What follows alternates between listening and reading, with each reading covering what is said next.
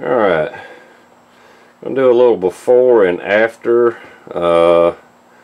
Right now it's 11 a.m. Nice sunny day.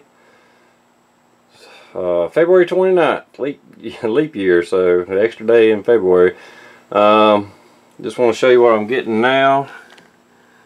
If it'll come into focus. There we go. 315 watts.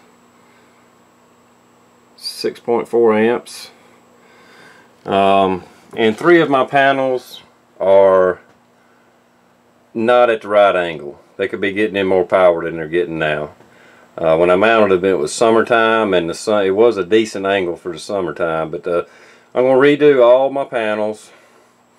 The 6 existing panels I have could be doing better than they are.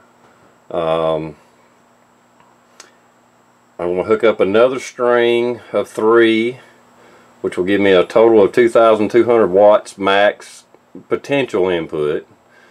I got another solar kid. Going to hook it up, probably mount it right here. I'm going to run them in sync mode. This one will be the master or whatever. Got to do some firmware update on this. That'll probably be another video. I'll probably do another video on hooking the 2 units up in sync mode on 2 different solar arrays, but they'll be charging the same battery bank. And this may end up being a couple of week project, so don't get me wrong. I'm not saying they're going to have this all done today. I'm going to redo some wiring. Maybe, I don't know. Well, yeah, it looks like a mess. That needs to be straightened up. But anyway, I'm going to do a little solar upgrade here the next few days, a few weeks, or whatever it takes. So, see you, YouTube.